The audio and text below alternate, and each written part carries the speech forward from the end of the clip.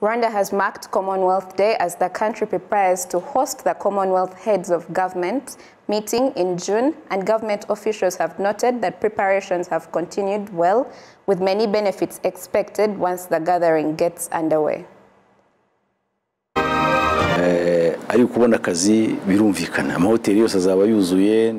Obviously, there will be more job opportunities with hotels full of delegates and other visitors attending.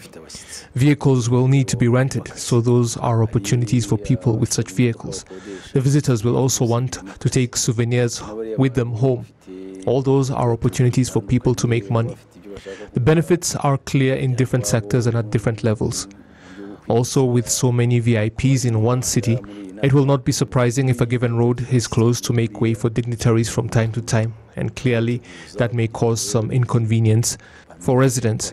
But roads are being upgraded to facilitate better transportation when the time comes. Certainly the benefits far outweigh the inconveniences that will be temporary, and life will continue.